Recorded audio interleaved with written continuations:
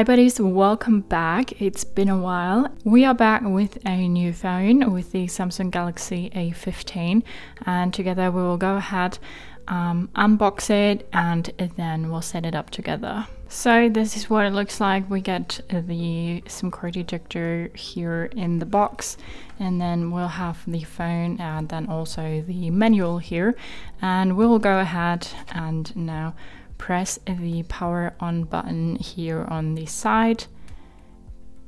Keep pressing until we see the logo and then let go, and then we'll set the phone up together. So we get welcomed here, and we can make emergency calls and set our vision settings.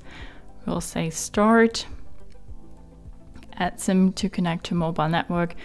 We'll do that in a separate video, so we will select our region now, or our language, and we will say English. Next.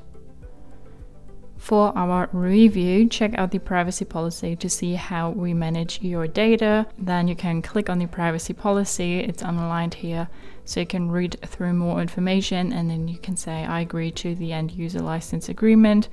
Then you can also say to agree to the sending of diagnostic data. This is optional, so you don't have to click it. You could say I agree to all. This is also optional, as you don't have to agree to the second part here, but you need to agree to the end user license agreement to go ahead and set this phone up. So you'll say I agree.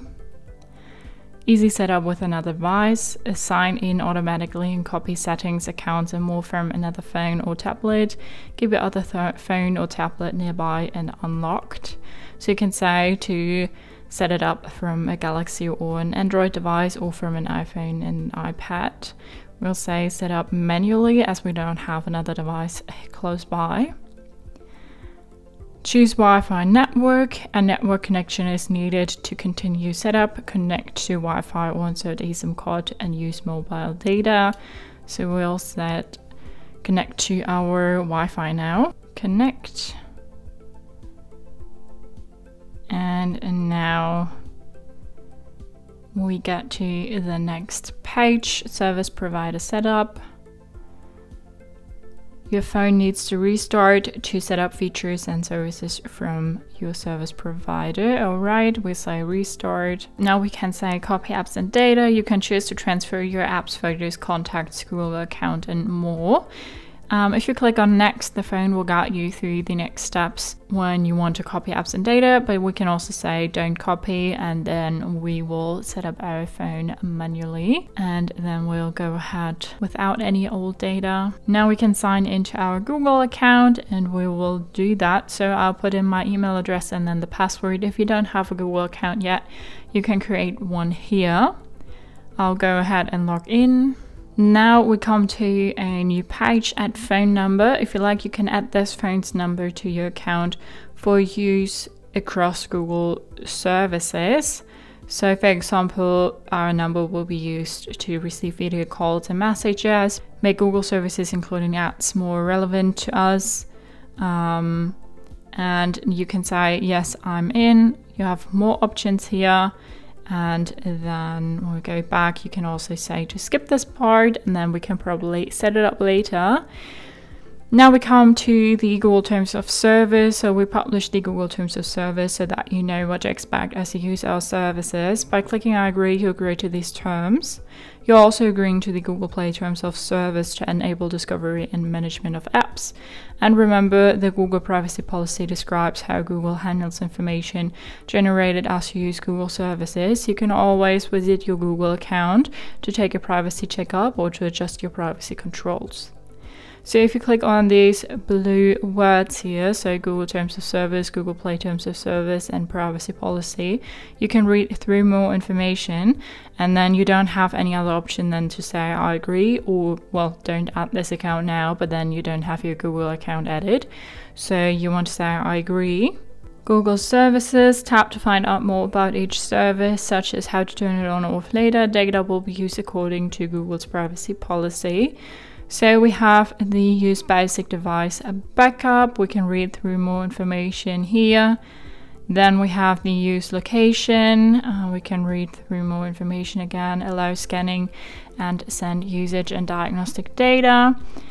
When you turn off the use location, the allow scanning will be turned off automatically. You can only turn it on or off manually if you have the use location on. Otherwise, you can read through more information here and then say accept. Now we can choose our search engine. The search engine that you choose will be set as default in a search box on your home screen and in Chrome. The app will be installed from Play. You can install other search apps and reconfigure your home screen and Chrome at any time. So we have a few ones to choose from, and when we click on these little arrows, we have more information about each one. Ecosia, for example, plant trees as you search for free. 200 million trees planted already. So you can say to choose that, and then we'll say next. Protect your phone, prevent others from using this phone without your permission by setting up a screen lock. We have a separate video for that, so we say we skip this one right now, skip, and now we come to our Google Assistant. Access your assistant with Hey Google. So we will skip this part right here.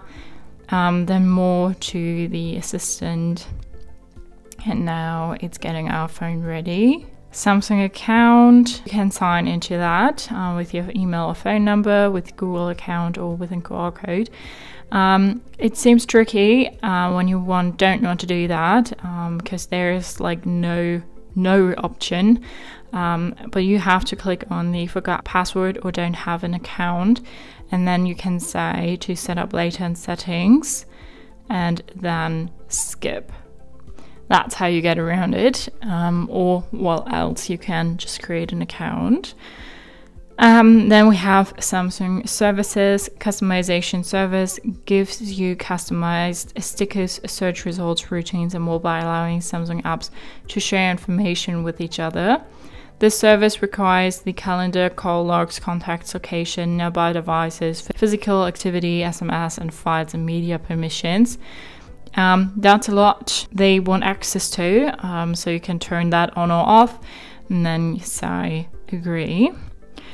And now we can choose our display mode, so the dark mode or the light mode. I'll go with the light mode now, but if you find the dark mode better, then go ahead and choose that and then say next.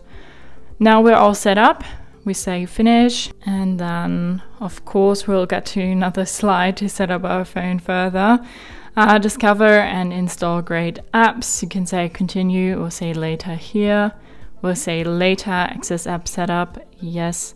Seems like you can press yes because it's so gray, but you can do that and then you'll get to your home screen right away. And that is the initial setup of the Samsung Galaxy A15. Hope you liked it, hope it helped. If so, thumbs up, share and subscribe, and I hope to see you next time. Bye.